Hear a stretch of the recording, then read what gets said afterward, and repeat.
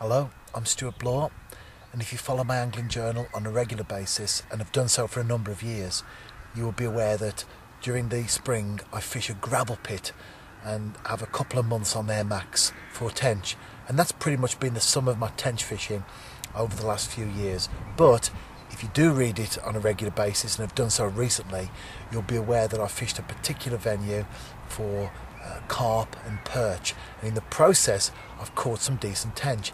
Hence I've decided to have a few sessions, see how it goes, actually targeting the tench themselves.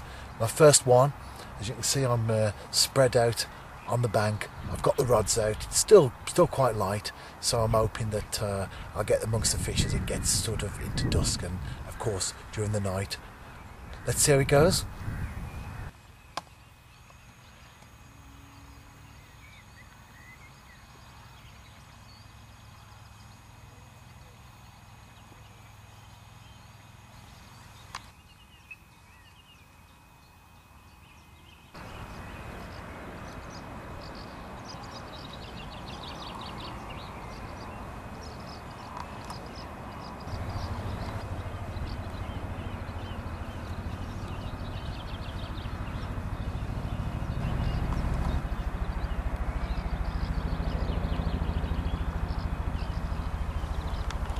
Back in my shelter now.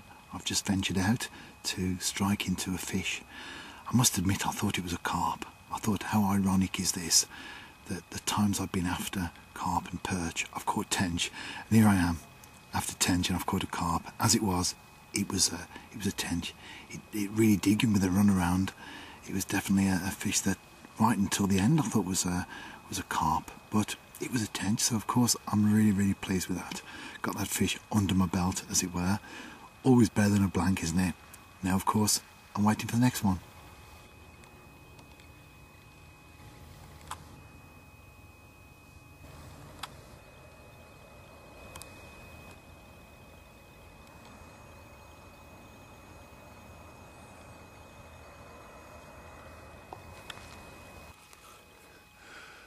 Early hours of the morning,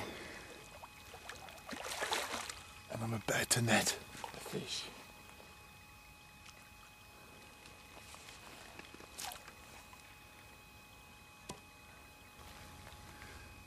That's a cracker, eh?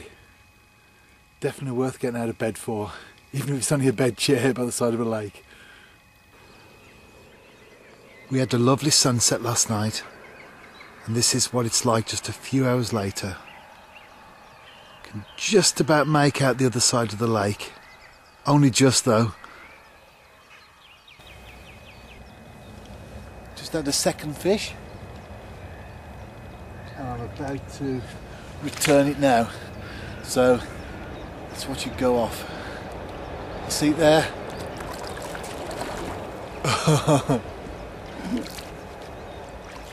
Through the shallows and into the deeper water. Powered off there, didn't it?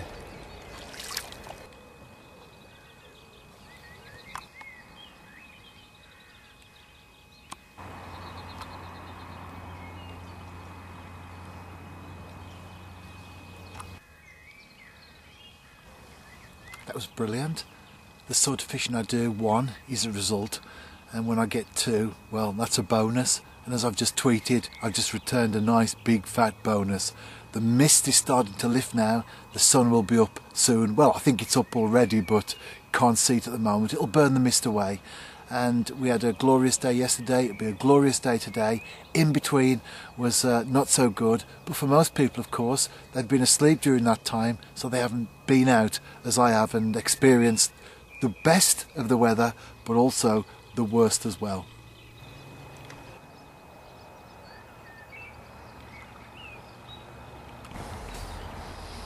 They may be my only fish of the session, who knows, still a couple of hours to go before I pack away. But the fish that I've caught on giant corn-shaped boilies. And so this is an appropriate time to introduce my guest for the week, Des Taylor, talking about giant corn-shaped boilies. Over the last couple of years, we've sold literally thousands of these little things. They're called the corn poppers and corn sinkers. They're corn-shaped boilies. An incredible edge to catch big fish as well as tench, bream, but you know, lots of big carp have been caught on this, putting two together like so. But we've been asked ever since we bought them out, can we have some bigger ones, especially for big carp and especially for carp abroad. But I've tried these and you're going to catch a lot of fish in England, and what we've done is we've bought out what we call the maize size one. So instead of that size, let's just open it up, you've got these monster size ones, and you can imagine how good that looks in 2 or 3 as a bait stack just off the bottom with just a hook. Look at that, 2, 3 or 1. And I mean, you can even chop them about, you know, you can chop them to your own size, because these are pop-ups or sinkers, so you can sort of break it and you can make it, you know, 2 sizes like that. All different combinations, a different shaped bait to catch those weary fish. A great idea.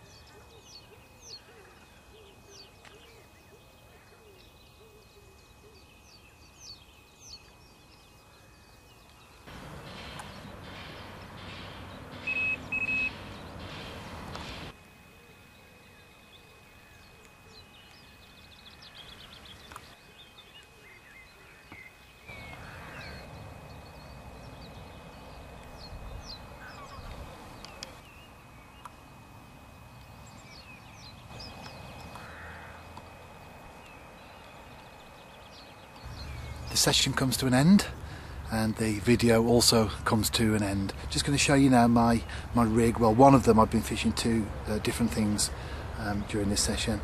There's the lead, it's a couple of ounces. You can see there I've created a bolt rig just with a couple of beads and a power gum knot, which very easily just comes away in the event of a snag. My main line coming down, you can see there, back lead. I like to keep everything pinned to the surface, or to the bed should I say, of the lake. And there's my braided hook length. It's about 6 inches, and there's the business end. I'll write in a little bit more detail in the article about the rig, why I use it and why I go for it and all that sort of stuff. And also I'll tell you what the actual line is that I use, and the braid and the hook and all that sort of thing. So check out the article, and I'll see you next week.